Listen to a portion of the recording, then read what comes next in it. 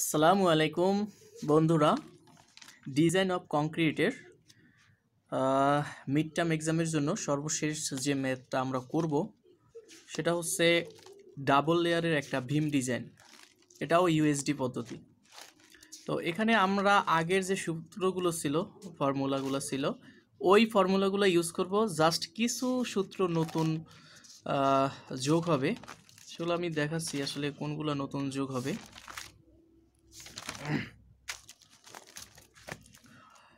এখানে আমরা যদি চেক করার পর যদি দেখি যে এটা ডাবল লেয়ার হিসাবে বিমটা ডিজাইন করতে হবে, সেক্ষেত্রে আমাদের আলটিমেট মোমেন্ট ক্যাপাসিটি অথবা ডিজাইন মোমেন্ট ক্যাপাসিটি বের করার যে সূত্রটা আমরা ইউজ করব সেটা হচ্ছে Q A S one F Y D minus A divided by 2 plus phi A S prime F S D minus D prime. এখানে এএসটা কি? এএসটা হচ্ছে টেনশন জোনের স্টিলের ক্ষেত্রফল মাইনাস হচ্ছে কম্প্রেশন জোনের স্টিলের ক্ষেত্রফল। এটা একটা থেকে আরেকটা মাইনাস করার পরে যেটা থাকবে সেটাই হচ্ছে S1। আর এফএসটা কি? এফএসটা আমরা কীভাবে বের করব? এফএসটা হচ্ছে যদি রোর মানটা যদি রো পিসি প্রাইম এর চাইতে বড় হয়, তাহলে এফ ওয়াইয়ের যে মানটা সেই মানটাই হবে এফএসে, অর্থাৎ এফএস সমান সমান এফ ওয়াই হবে। কিন্তু যদি রোয়ের মান রো সি ওয়াই প্রাইমের চাইতে ছোট হয়, তাহলে কি হবে? এফ ওয়াইয়ের চাইতে এফ এস এর মানটা ছোট হবে। সেক্ষেত্রে এফ এস বের করার সূত্র হচ্ছে 87 C minus D prime divided by C. C বের করার সূত্র কি? C equal to A divided by beta 1। এর কিভাবে বের করতে হয় সেটা আমরা আগের ভিডিওগুলোতে দেখাইছি। আর এখানে ডি প্রাইমটা কি? ডি প্রাইম হচ্ছে উপরের কম্প্রেশন জোনের যে রডের সেন্টার থেকে একেবারে সারফেস পর্যন্ত যে ডিস্টেন্সটা, এটাই হচ্ছে ডি প্রাইম। এছাড়া আমাদের আর নতুন কোনো সূত্র লাগতেছে না, আর সব পুরান সূত্রই যেগুলো আমরা পূর্বে ভিডিওগুলো দেখাইছি। তো আমরা এখন একটা ম্যাথে চলে যাব।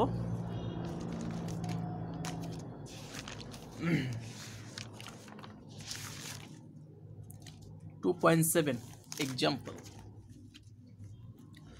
কি বলছে? এ ডাবলি রেনফোর্সড Bhim has a cross section dimension with আছে 14 আর ডেপথ আছে 26 ইঞ্চি, হুইচ ইজ রেনফোর্সড উইথ 3-8, অর্থাৎ 8 সুতার 3টা রড ব্যবহার করা আছে, যার ক্ষেত্রফল টোটাল ক্ষেত্রফল S prime equal to 2.37 inch in the compression zone, মাত্র কোথায় কম্প্রেশন জোনে এটা ব্যবহার করা হয়েছে। অ্যান্ড 6-10 বার্স, অর্থাৎ 10 সুতার 6টা রড, যার ক্ষেত্রফল টোটাল ক্ষেত্রফল S equal to 7.62 inch square in tension zone. এটা ব্যবহার করা হয়েছে টেনশন জোনে। প্লেসড ইন 2 লেয়ার্স, 2টা লেয়ারে ব্যবহার দেওয়া হয়েছে এই 6টা rod. The effective date of the beam is 22.5 ইঞ্চি। এখানে এফেক্টিভ ডেট দিয়ে দিছে, যদি না দেওয়া থাকতো তাহলে আমরা এইচ থেকে 3.5 বাদ দিতাম। কেন 3.5 দিতাম? কারণ ডাবল লেয়ারের জন্য আমরা 3.5 বাদ দিই। ম্যাটেরিয়ালস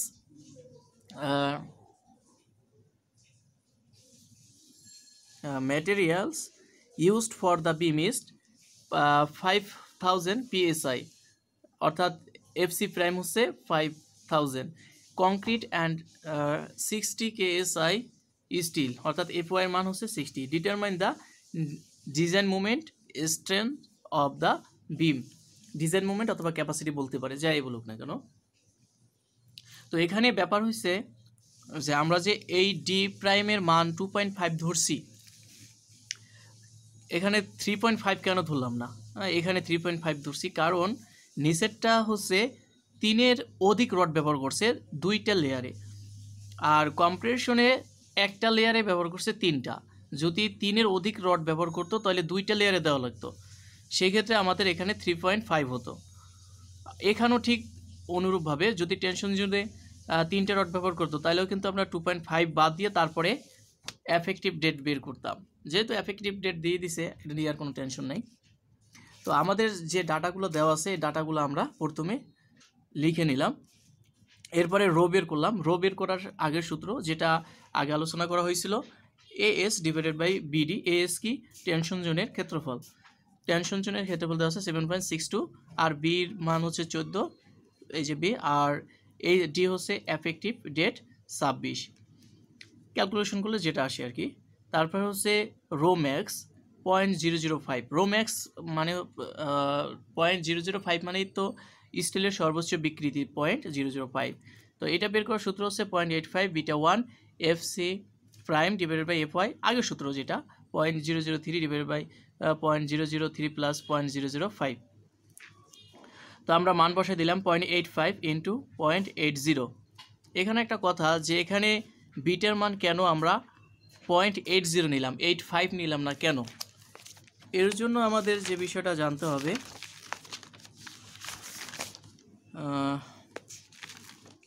সেটা হচ্ছে যদি এফসি প্রাইম অর্থাৎ আলটিমেট স্ট্রেংথ যদি 4000 পিএস থাকে তাহলে 0.85 নিব, আর যদি এফসি প্রাইম 5000 থাকে তাহলে আমরা নেব 0.85।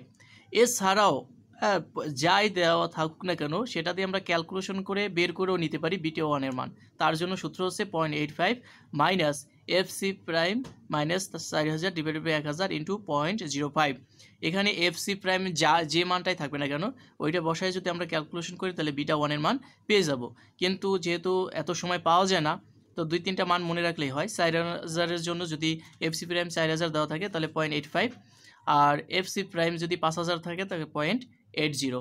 এছাড়াও যদি অন্য অন্য ভ্যালু দেওয়া থাকে এফসি প্রাইমের, তখন আর যদি মনে না থাকে তখন এই সূত্রটা অ্যাপ্লাই করে বি 1 এর মান বের করে নিতে হবে। তো আমাদের এখানে যেহেতু 5000 পিএসআই দেওয়া আছে অর্থাৎ এফসি প্রাইম হচ্ছে 5000, এর জন্য আমরা বিটার মান 0.80 ধরছি, আর এফসির মান তো জানি 5, আর F Y equal to 60 into এইটা তো আমরা জানি 0.003, আর এর নিচের দুইটা যোগ করে নিলাম 0.880। ক্যালকুলেশন করলে যা আসে 0.02125। এখন দেখেন যে রোর মান হচ্ছে 0.2419 আর রো ম্যাক্সের মান হচ্ছে 0.02125। তার মানে হচ্ছে রো বড় রো ম্যাক্সের চাইতে।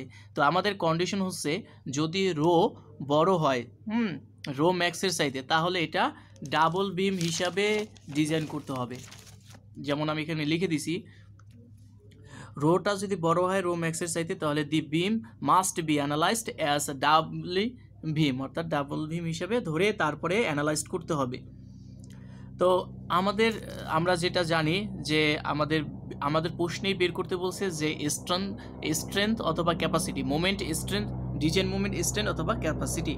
তো আমাদের যে সূত্রটা সেটা হচ্ছে মোমেন্ট বের করার ফাই এম এন হচ্ছে নমিনাল মোমেন্ট। ফাইয়ের সাথে এম এন যদি আমরা গুণ করে দেই তাহলে হচ্ছে আমরা মোমেন্টটা পেয়ে যাব।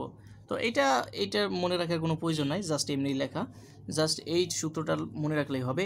এমইউ অর্থাৎ মোমেন্ট বের করার সূত্র phi A S 1 F Y D minus A divided by 2 phi A S prime F S D minus D prime. তো এখানে এখন আমাদের যে ডাটাগুলো মিসিং আছে সেগুলো বের করে নিতে হবে। AS1 অর্থাৎ এটা আমরা জানি না, এফ ওয়াই জানি, ডি জানি, এর মান জানি না, AS প্রাইম জানি, এফএস জানি না। তো আমাদের বের করতে হবে কোনটা? এইটা বের করতে হবে, এইটা বের করতে হবে, আর হচ্ছে এফএস এইটা বের করতে হবে। তো প্রথমে আমরা AS1 বের করব। প্রথমে আলোচনা করছি যে AS1 বের করতে হলে টেনশনের ক্ষেত্রফল মাইনাস কম্প্রেশনের ক্ষেত্রফল। তো আমাদের টেনশন স্টিলের দেওয়া আছে 7.62 মাইনাস কম্প্রেশনেরটা দেওয়া আছে 2.73, বিয়োগ করলে যেটা আসে ওইটা। তারপর হচ্ছে রো প্রাইমটা কেন বের করতে হবে? কারণ PCY বের করতে হলে আমাদের রো প্রাইমটা প্রয়োজন। এখন পিসি প্রাইম কেন বের করব সেটা পরে আসতেছি। তো রো প্রাইমটা বের করার জন্য রো প্রাইমটা হচ্ছে কম্প্রেশন স্টিলের সাথে জড়িত, অর্থাৎ কম্প্রেশন স্টিলরে যদি আমরা বিডি দ্বারা ভাগ করি তাহলে যেটা আসবে ওইটাই হচ্ছে আমাদের রো প্রাইম। আর রোটা হচ্ছে টেনশন জোনের এরিয়াকে ভাগ দিতে হয়, আর রো প্রাইমকে হচ্ছে কম্প্রেশন এরিয়া কম্প্রেশন জোনের জন্য স্টিলের ক্ষেত্রফলটাকে ভাগ দিতে হয়। এরপরে আমরা পিসিওয়াইটা বের করব। পিসিওয়াইয়ের বের করার সূত্রটা কি সেটা আমরা আগে আলোচনা করছিলাম, কিন্তু বলছিলাম যে ওই সময় লাগে নাই, ডাবল বিম চেক করার সময় লাগবে বলছিলাম। হ্যাঁ, পিসি প্রাইমটা হচ্ছে minimum tension still ratio for yielding the compression still. তাহলে পিসি ওয়াই ইকুয়াল টু 0.85, সূত্রটা আর কি, beta 1 F C prime divided by F Y D prime divided by D, তারপরে হচ্ছে 0.003 ডিভাইডেড বাই 0.003 মাইনাস ইওয়াই, ইওয়াই না, এটা হচ্ছে এফ সাই long Y plus rho prime. এই জন্যই কিন্তু আমরা রো প্রাইমটা বের করে নিছি, যেহেতু আমাদের লাগবে। তো এরপরে আমরা বের করব যেটা, তো এখানে আমাদের এই পিসি ওয়াই রো সি ওয়াই বের করার জন্য আমাদের এখানে দরকার আছে শুধুমাত্র এই এফ সাইলং ওয়াই বের করা, আর সব মান কিন্তুই আমরা জানি। তো এফ সাইলং বের করার সূত্র হচ্ছে F ওয়াইকে modulus of elasticity of steel, এটা যেটা আর থাকে আমরা জানি 29,000, এটা দিয়ে ভাগ দিতে হবে। আর এই এফ ওয়াইয়ের মানটা কেএসআইতে বসাতে হবে। এইটা পিএসআইতে আছে, কিন্তু এটাও কেএসআইতে, আর এটাও কেএসআইতে। তো এটা আমরা যদি জানি এফ ওয়াইয়ের মান হচ্ছে 60, আর নিচে এটা দিয়ে ভাগ দিলে 0.002065 পাই। তো এফ সি ওয়াই বের করার জন্য আমাদের যে ডাটাগুলো প্রয়োজন সব পেয়ে গেছি। 0.85 ইন্টু বিটা 1-এর মান 0.80, তারপরে এফ সি প্রাইম হচ্ছে 5 ডিভাইডেড বাই এফ ওয়াইয়ের মান হচ্ছে 60 ইন্টু 2.5 ডি প্রাইমের, যেখানে আমরা ধরে নিয়েছি এই যে ডি প্রাইম 2.5, এই যে এইটুক ডি প্রাইম তো বলেই দিছি উপর।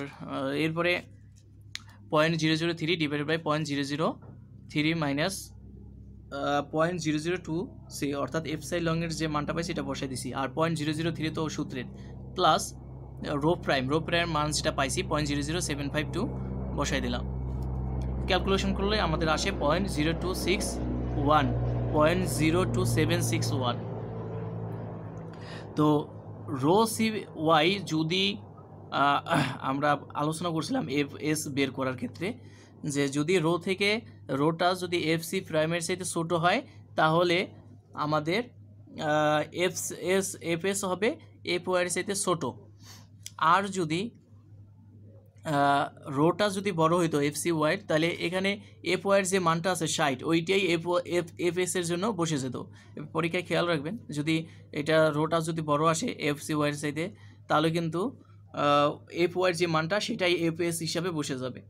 তো যেহেতু আমাদের রো ছোটো, তাই আমাদের এফ এস বের করে নিতে হবে। এফ এস বের করার সূত্র কি, 87 into C minus D prime divide by সিটা আবার বের করে নিতে হবে, সূত্রটা আলোচনা করা হয়েছে। C equal to A divided by beta 1, তাহলে এটা আবার বের করে নিতে হবে। এ তো আমরা জানি, পূর্বের ভিডিওগুলোতে আলোচনা করা হয়েছে।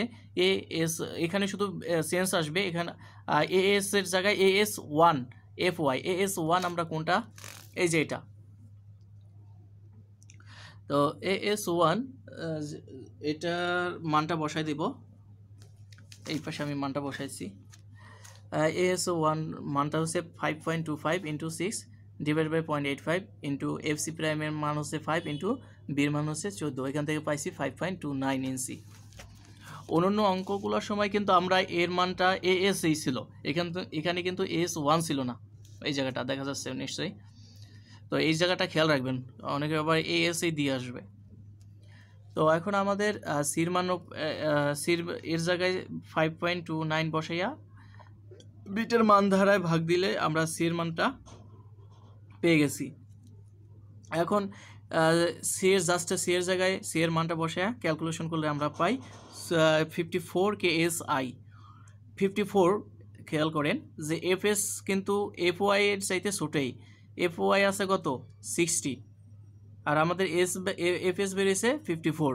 অবশ্যই যদি রো ছোটো হয় তাহলে কিন্তু এফ এস এফ ওয়াইয়ের চাইতে ছোটোই হবে। তো আমাদের এখানে মোটামুটি সব ডাটাগুলো পেয়ে গেছি। AS1 এর মান পাইছি, FY পাইছি, ডি এর মান পাইছি, FS এর মানও পাইছি। তো আমরা প্রথমে যে ইকুয়েশনটা বা সূত্রটা লিখছি এইটাকে আমরা 1 নাম্বার সমীকরণ দিয়ে আইডেন্টিফাই করছিলাম। তো এখন আমাদের কি করতে হবে, এখন এক নাম্বার সমীকরণ থেকে আমরা পাই সমীকরণের যা সব কিছুর মান বসাই দিছি, 0.5 এর মান বসাইছি, FS1 এর মান বসাইছি, FY এর মান বসাইছি, ডি এর মান এফেক্টিভ ডেভ এর মান বসাইছি, মাইনাস এর মান ডিভাইডেড বাই 2 প্লাস 0.5 এর মান ইন্টু এখানে এস প্রাইম 2.37 ইন্টু 54 FS এর মান 54, ডি এর মান মাইনাস ডি প্রাইম 2.5, ক্যালকুলেশন করলে আসে 7702.17 কিপ ইঞ্চি। তো এইটা খুবই ইম্পর্টেন্ট, এটা থাকবেই কোশ্চেনে। তো সবাই এটা ভালো করে করবেন, এটা ভালো করে করে প্র্যাকটিসের জন্য 2.8 যে এক্সাম্পলটা আছে ওইটা প্র্যাকটিস করবেন। তো ডিজাইন অফ কংক্রিটের এইটাই সর্বশেষ লেকচার ছিল। ভাবছি থিওরি নিয়ে একটা লেকচার দিব, কিন্তু থিওরিটা যে যার মতন করে পড়ে নেবেন, স্যার তো অবশ্যই সাজেশন দিছে। তো ঠিক আছে গাইস, নেক্সট সাবজেক্টের জন্য ওয়েট করো। ট্রান্সপোর্টেশন ইঞ্জিনিয়ারিংয়ের 2টা ম্যাথ আছে, শুধু ওই 2টা ম্যাথই দিব, আর থিওরি যে যার মতন করে পড়ে নেবেন। আসসালামু আলাইকুম।